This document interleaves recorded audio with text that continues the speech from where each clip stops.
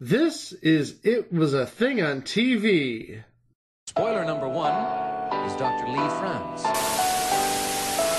It stinks. What is going on? What is going on? Episode 67. Submission number 1111. Break the Bank.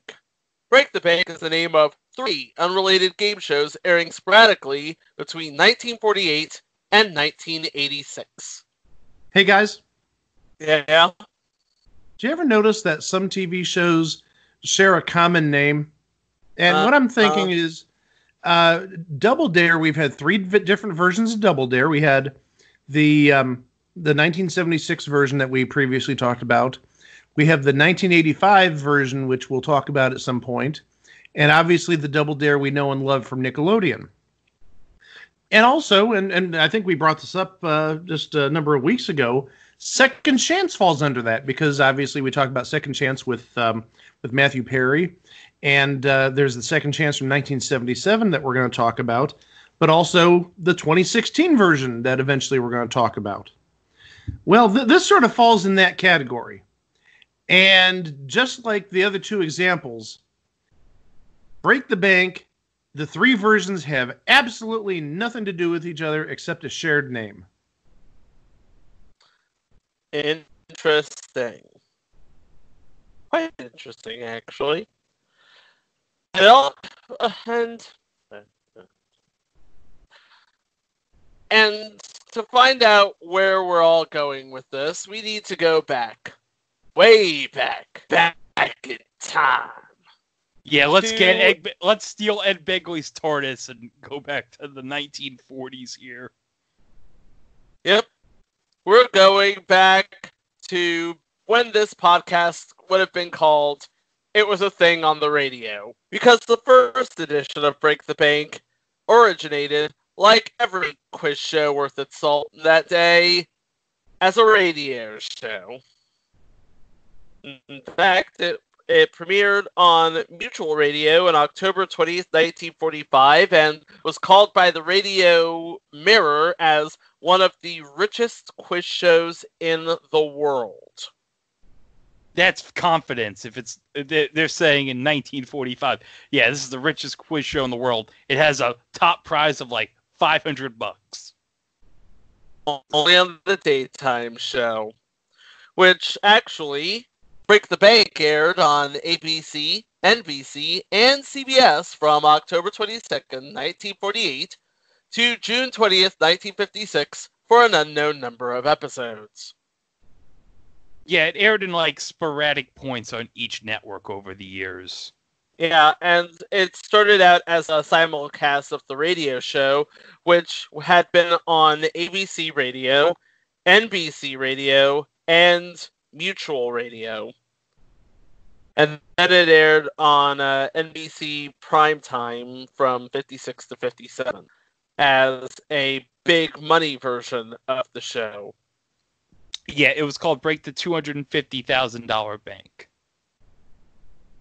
So how did you break the bank? Well, depending on who was hosting at the time, it would have been Burt Parks or Bud Collyer, or if you're lucky, Peter Donald and Johnny Olson or Bill Cullen would call you down from the audience and give you a series of questions. If you got 8 right before getting 2 wrong, you break the bank, which started at $1,000 and grew from there. Talk about primitive. I think the record for this version of the show was $9,020. Oh man, $9,020. $9,020 in the 50s. You know how much money that is in 2020? A lot. Yeah, probably. I'm guessing in the range of probably $70,000 to $80,000. $9,020 in 1950 would be worth almost $100,000 today. Yeah, I said 70 to 80,000, so I was in the general ballpark. But you know what? $9,000 just didn't cut it in 1956 and 57. As you said, it was escalated to the $250,000 Break the Bank. And that didn't last long because the show was canceled by 57. Probably because the other shows at the time were, well, again, using the term I just used, weren't as primitive. It wasn't as basic. Yeah, answer 8 right before you get 2 wrong and you break the bank.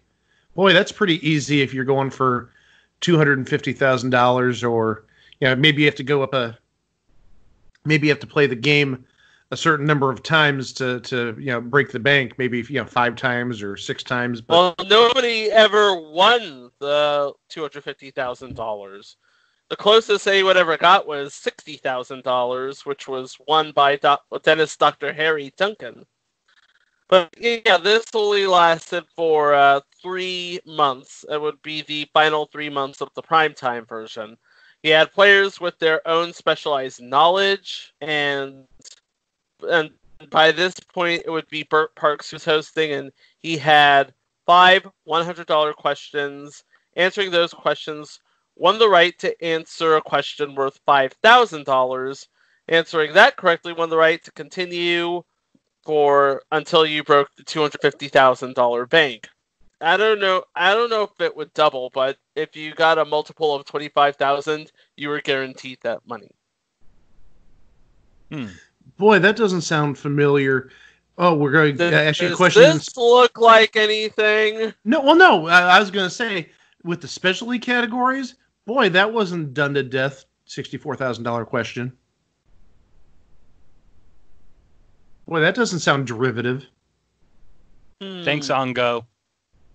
And that was Break the Bank. And I'm left to assume that it was created by Mickey Kennedy Branson. And if it isn't Mickey Kennedy Branson, probably a relative, maybe she was a widow. We'll get into why later. But let's hop back into Ed Begley's TARDIS because we're going on a trip, y'all!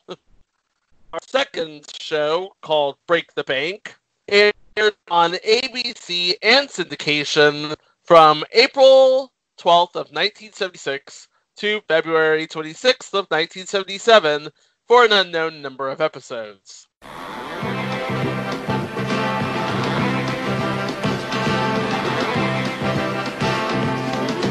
Three of these boxes will break the bank, worth over $10,000 in prizes. Is this one of them? Or is it this one? Or this one? We'll find out in a moment in this game of hide and seek as these 9 celebrities. From Barney Miller, Abe Vigoda. It's Cannon, William Conrad. From Barnaby Jones, Lee Merriweather. The magical Barbara Eden. Comedy star Joey Bishop. From Hogan's Heroes, Bob Crane. Singer-comedian J.P. Morgan. From Queensland, Bill Cullen. And Happy Days, Anson Williams. All join us in playing Break the Bank. Now meet our host, Jack Barry.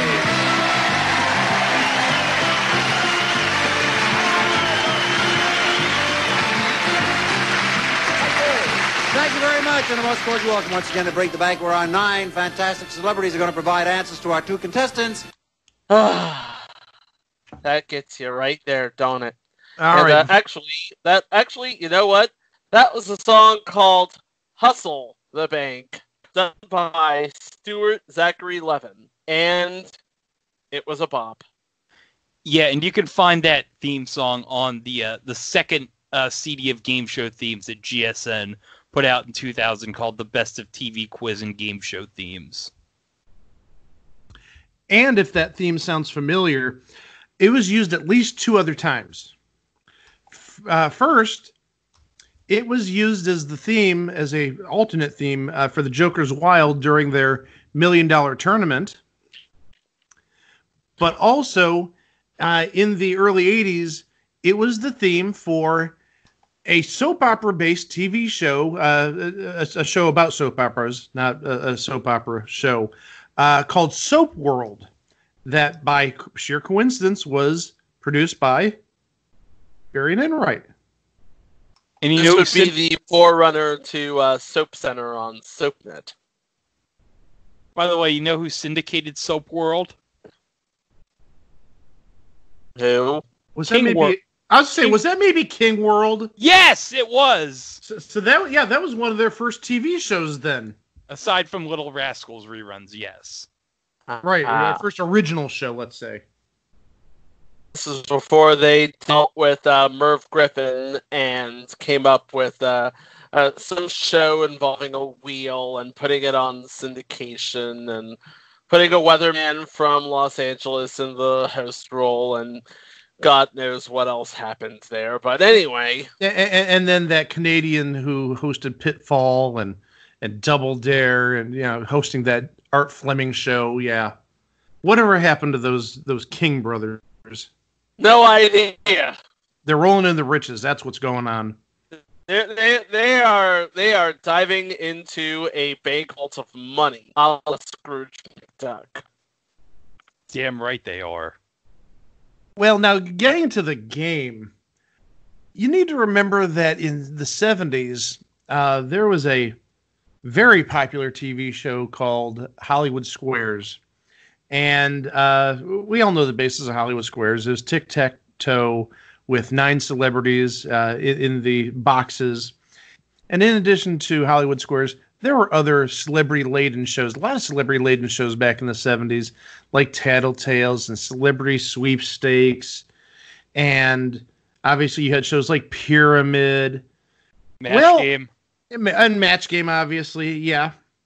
Well, this was I don't want to say it was a ripoff of Hollywood Squares.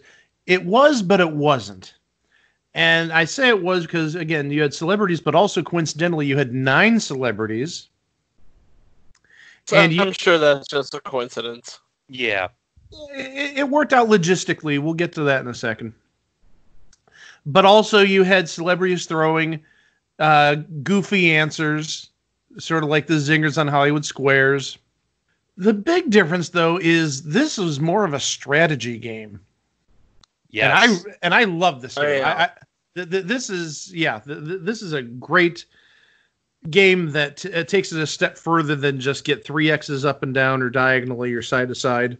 Yeah, this is a thinking man's game. This is a game where you really need to think about what move you're going to make. There is strategy involved here. Yeah, and this explanation is gonna take some theater of the mind. So if you're listening, you may want to just close your eyes and imagine this all.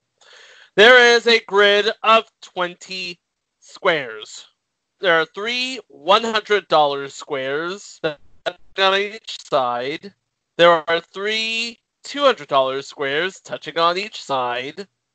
There are 3 $300 squares touching on each side. There's a wild card square. There are 5 bank bags, and the rest of the squares are blank. But the blanks can't touch each other, or don't. The blanks don't touch each other, and the money bags do not touch each other. But the $100, $200, and $300 squares each have to touch each other. And the way to win the game is to claim 3 of a like amount, or 2 of a like amount and the wild card, or 3 money bags. Or 2 money bags and a wild card. Or 2 money bags and a wild card.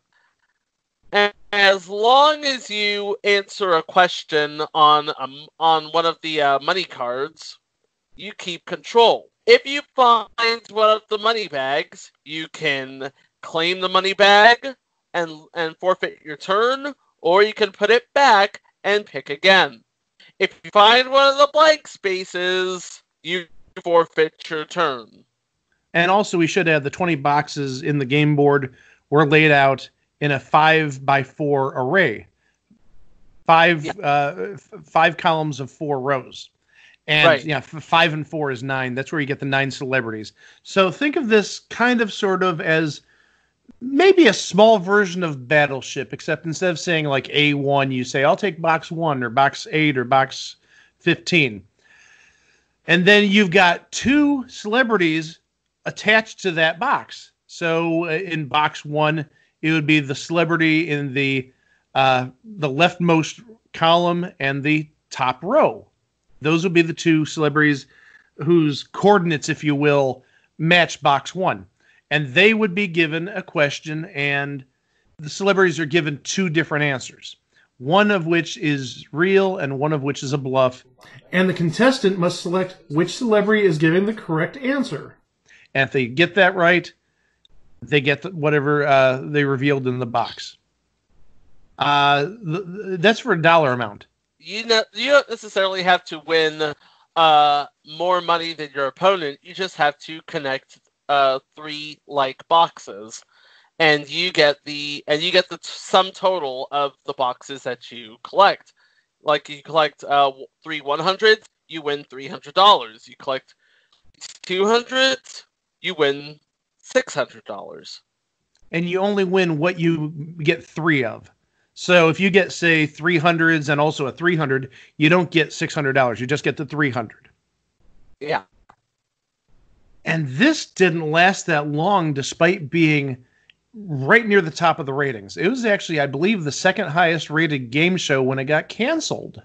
Yeah, because I remember hearing about that. That sounds insane that this was like so popular, but ABC canceled it. Well, they wanted to expand their soap operas. It did. What came on in '76 for ABC? It was canceled to extend General Hospital and One Life to Live from 30 minutes each to 45 minutes each. Oh man, those were the days. 45-minute soaps. Yep.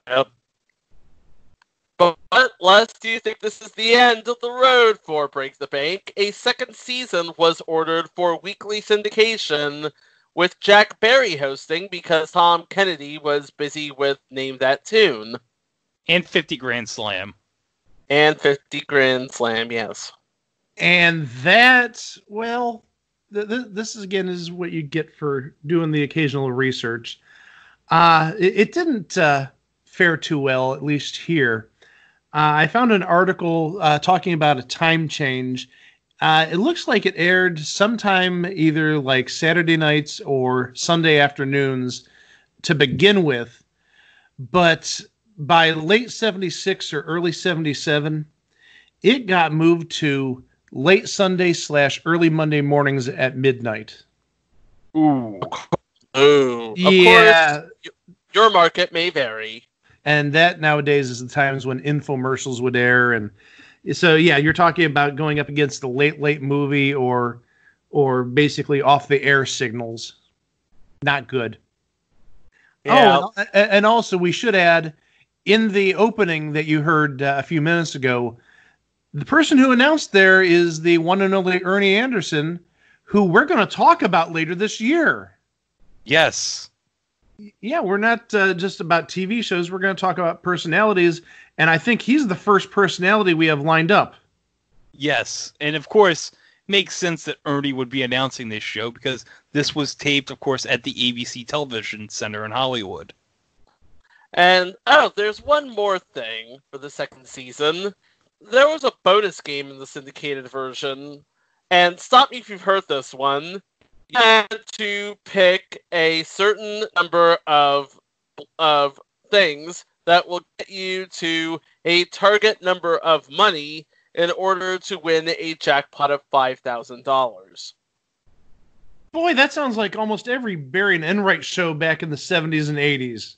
Yeah, more specifically, 8 of the celebrities had a money amount ranging from $200 to $1,000 in $100 increments. One had a bust card. You get to 2,000, you win 5,000. You hit the bust card, the game's over. Of course, you could quit at any time because you hit the bust, you leave with nothing. Except whatever you won in the main game. Well, obviously. And if you've seen the reruns of Concentration on Buzzer, it's basically the syndicated version has kind of like the same format as the syndicated version of Concentration, it's 2 contestants the entire episode. Mm-hmm. It's always a male and a female. Just so you know, because one of the things they use to mark the board is a mustache and a pair of lips. Boy, that's not like gender conforming or anything. Like I said, this was back in 1976 where people were creepy and stupid. And God help you if you're creepy and stupid. There's actually one other rule that you're missing, Chico, and it's the dollar values. If you remember in the daytime show, it was 100, 200, and 300. In the syndicated version, it was 100, 300, and $500 were on the board. Still 5 money bags, still a wild card, still 5 blanks. But there was one more thing, and you alluded to it, Greg. Them shades, though. Yeah, those Them shades. Though. You notice if you watch the episodes on YouTube, of which there are plenty, you notice that Tom Kennedy and Jack Barry are wearing like pairs of Wayfarers or something, because apparently the lights at ABC are incredibly bright. Now they look the same to me, but Jack Barry could work those suckers. Yeah. Those were some styling shades Jack had on. And that was Break the Bank in 1976. But now we get to the main attraction, the main reason we're doing this. Yeah. Let's all get back into Ed Begley's TARDIS. Let's not mind the dead bodies here in the TARDIS that Ed Begley Jr. killed because he was the Zodiac Killer. We got to go back to 1985 for the grand finale. And it is the Klein and Friends version of Break the Bank. Yes. Break the Bank, the 1985 flavor, aired in syndication from September 16th, 1985 to June 20th, 1986 for, say it with me, an unknown number of episodes. The number I see is approximately 180.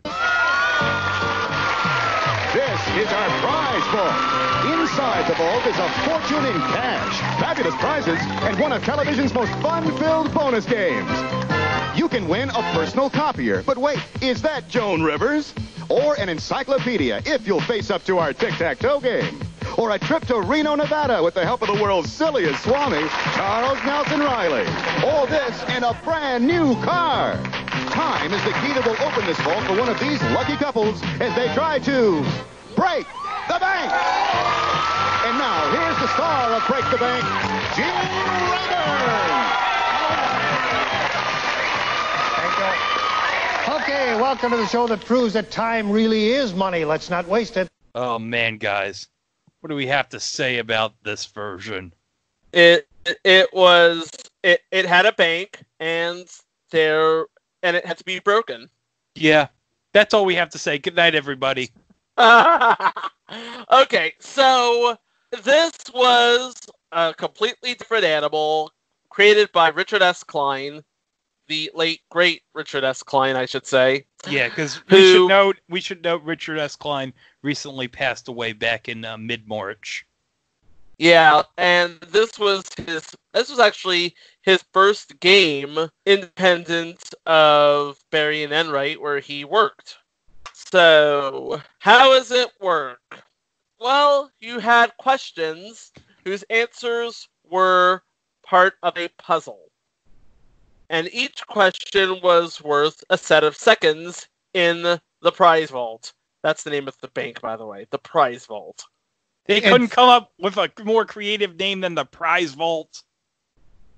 Well, it was a bank. So it's a bank vault. It makes sense. Yeah. Yeah, you're trying to break the bank. Yeah, it looks like a giant... Then call it a bank! Then call it a bank! Don't call it a prize vault! But in the bank is a vault. I get that it's a vault, but just call it a bank! Mommy and Daddy are arguing! Okay, we're going to argue about semantics. But also, we should add that when we're talking about this puzzle format, think like Password Plus and Super Password, where all the clues lead you to a person, a place, or a thing. Yeah. In fact, I'll give you an example here from our friends at Fandom. Oscar, Walt Disney, Steamboat Willie, Pluto, Minnie, and Mouse. It's got to be Mickey. That's correct. That is Mickey. And of course, the first question's worth 5 seconds. Second is worth 10. The third is worth 20. The fourth is worth 40. The fifth is worth 80. And the sixth is worth 100. Now, each team, there were 2 couples who competed on a show, and each team could either answer more questions or try and solve the puzzle.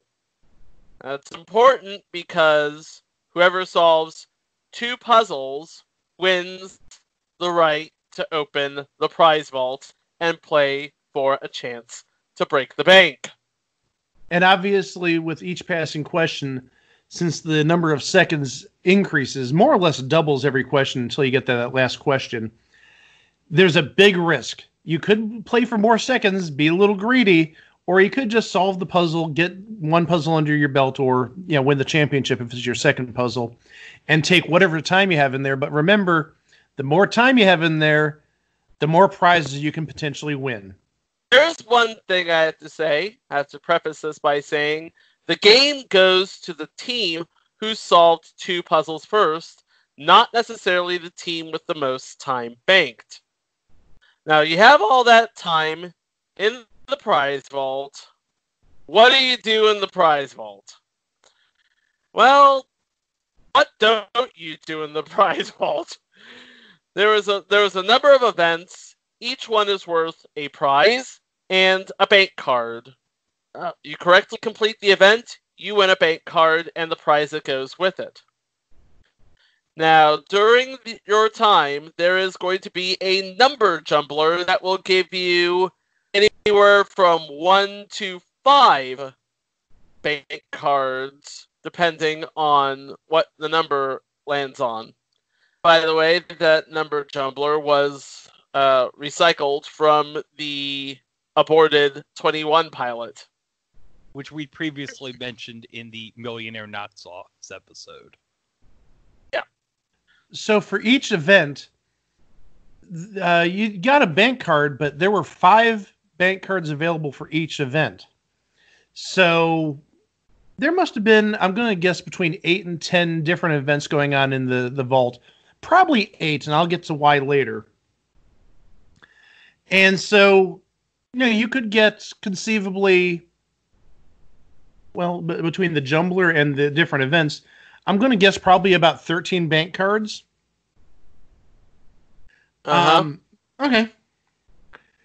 You had to get the card that would show break bank on the reveal. They had this fancy, oh God, how do you describe it? I mean, it was like neon, and it was a neon glass sort of atrium looking thing with like money in it and bank bags, and I mean it looked elegant. It was quintessential 80s. It was chrome. It was very Reed is good era. Yeah, it was very fancy chrome for the era. And so with the contestants, dashing from event to event, things could be kind of madcap. And you've got Gene Rayburn, who, admittedly was a madcap host. He was a madcap host, but here's the thing about Gene Rayburn. He's a madcap host whose best days, frankly, were behind him. Don't get me wrong. He was still good on this. He was still very, very good on this. But he wasn't as good as he was on Match Game. No. Yeah. The other problem is, going back to Richard Klein, who we talked about earlier, he wanted Gene Rayburn to play this like a serious game. Okay, it's not Madcap. This is a serious game. We've got tens of thousands of dollars of prizes. You can't be goofing around. And it's like, excuse me, Your show has people running around going doing different things like tongue twisters and goofy facts, and you've got friggin' Charles Nelson Riley and Richard Mall and Willie Tyler and Lester in the bank, and you want it to be a serious game? Yeah, really? Yeah, that wasn't happening, and Gene Rayburn lasted about 13 weeks. Yeah. And at which point he was replaced by Joe Farrago. And shortly after that, I know you're thinking, who's Joe Farrago? Joe Farrago. Joe Farrago. Sorry. That answers the question. Who's Joe Farrago? Oh, you don't know who Joe Farrago is? No, I know who he is. I've seen his infomercials, but so far as I know, this is his only game show. Yeah, this is his only game show, but he's like the king of infomercials. He's no Joe Fowler, Mike. He's up there, though. And Joe Farrago, he was also in some other shows, and gosh, if it isn't Night Court with Me, it's Married with Children. Joe Farrago played the father of a teenager who was buying a car on Married with Children. I remember that episode. Well, you know what, guys? It wasn't as great as when David Ruprecht was on Married with Children. Well, no, and it wasn't as good as when Bubba Smith played Spare Tire Dixon on All Night Security Dude. It wasn't as good as David Ruprecht shilling Crunchy Pops on future installments Small Wonder. Well, no, I was going to mention it wasn't as good as when Todd Christensen was hosting that football game show. I remember that episode! Sorry, we're marking out over Married with Children. But anyhow, getting back to the reason we're here. So when Gene Rayburn was replaced by Joe Farrago, the whole game changed. Oh, yeah. I mean, literally, you're not playing for time anymore. You're not running around a prize vault. It got neutered. And that's the best word I can use to describe it. It went from zany and madcap to... Nah. We've got to fulfill our contract and get all these episodes done. So what happened? No time. You're playing straight up for money. And we kept the master puzzle format. However, just the questions were worth money. So the questions in the first puzzle were worth $100 a piece. And questions in the second puzzle were worth $200 a piece. And after the second puzzle, questions were played for $400 each until somebody broke the $2,000 barrier, and they were the champs. So doesn't matter how many puzzles you solve. It just matters that you get to $2,000 first. Very, very bleh. Very meh. Yeah. And then, okay, so now, since we don't have time, how many bank cards are you going to win? Well, you play one more puzzle, and every clue you see takes away a certain number of bank cards. You start off with 10 bank cards, but on the board, there's actually like a randomizer, which randomizes the cards. And once you hit the buzzer, it'll stop the randomizer. So there were 3 single cards. 3 of the spaces had a single card. 2 had 2 bank cards, and 1 had 3 bank cards. So that adds up to 10. That's nice. But just to play the game, you're going to lose at least 1 bank card. So the most you can technically win is 9. And so the quicker you solve the puzzle, the more bank cards you can take into the prize vault.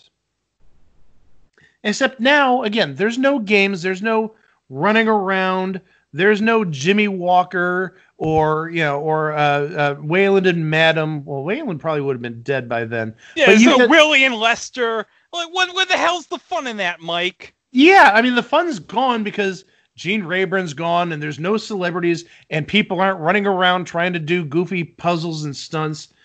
They're just picking off bank cards off a board of 40 bank cards. And if you wanted to back out at any time, at least with Gene Rayburn, he would say, I'll give you $500 for the cards you have left over.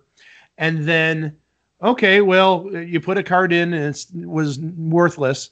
Well, now I'm going to give you $500 on a dishwasher. So it's sort of like a let's make a deal thing. This was not like a let's make a deal thing. You just put cards into the reader and you got a prize, or you broke the bank, which was, there was one break the bank card among the 40, or you could hit a bankrupt. And bankrupt, boy, where have we heard bankrupt before? Oh yeah, Wheel of Fortune, the big show that during that time. And the bankrupt card would take away your winnings in the prize vault from that day. It wouldn't take your money, it wouldn't take anything you previously won, but all the prizes that you accumulated in the prize vault that day are gone. I mean, I remember this as a kid. The first version was interesting, or at least fun for a 10-year-old who had ADD. Loved watching people running around the prize vault, doing goofy things, winning prizes. But now this later Joe Farago version was just so watered down, and it sucked, and it showed. It sucked. It was the worst game I ever... Oh my god, that version of Break the Bank 85. Oh. Well, how bad was it? At least here in Cleveland. It aired originally in the afternoon. I believe it was either 4 o'clock or 4:30 in the afternoon. And it didn't do so well in the afternoons.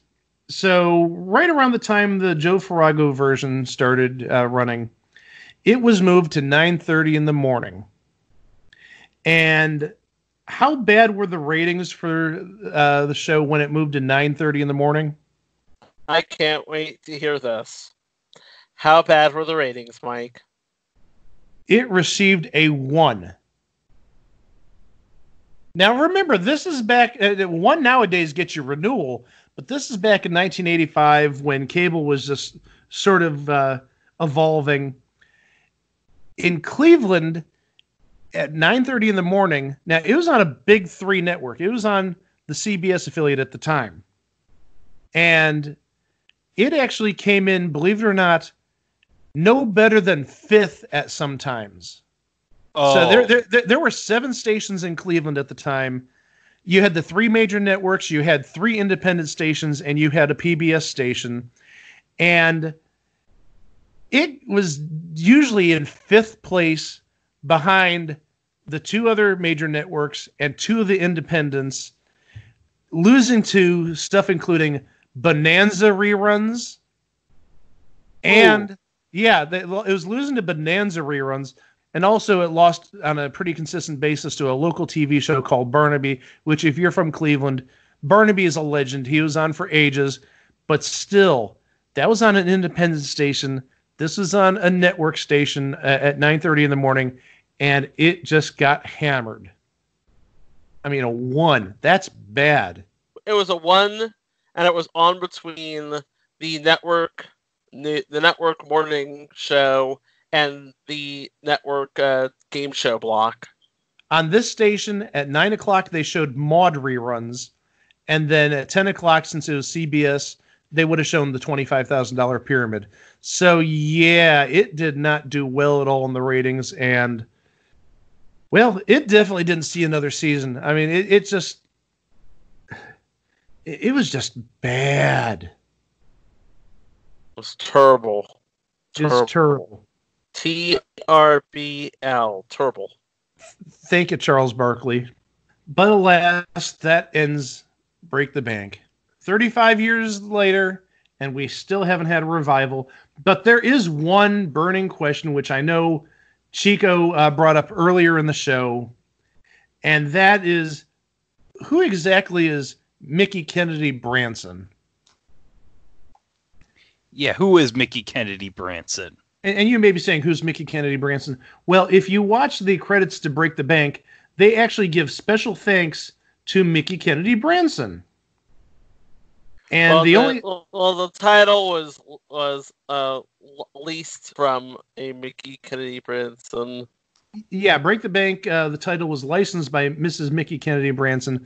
So the best we can come up with is that either her widow or one of her relatives, one of her ancestors, if you will, came up with the name Break the Bank for the original radio show.